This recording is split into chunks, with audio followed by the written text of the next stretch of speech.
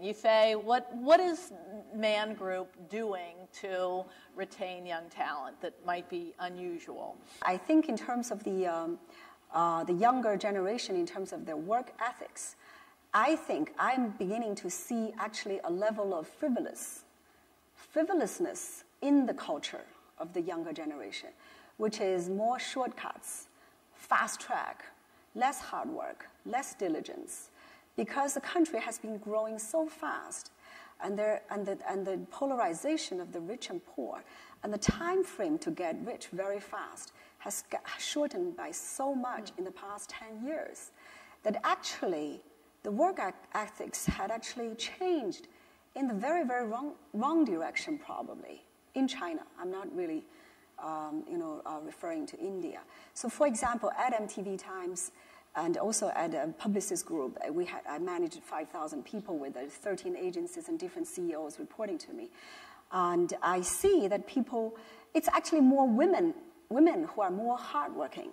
And it's men who all want to be in the financial industry, who want to be government officials, who are more trying to become richer, faster, because they're worried.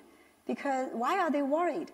Because actually, this country is showing a lot of case studies of the Robin Li, the Jack Ma, and also the Ma Huateng, Pony Ma, of CEO of Tencent. All of these people, multi-billion-dollar companies in 10 years. So everybody wants to be them.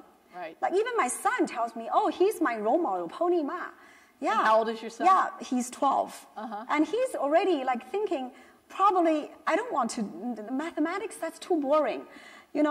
Physics, that's too much. But I said, without these hard work and due diligence and concentration and hardship, how can you get there? And I see that as probably something that has to be probably redirected a little bit.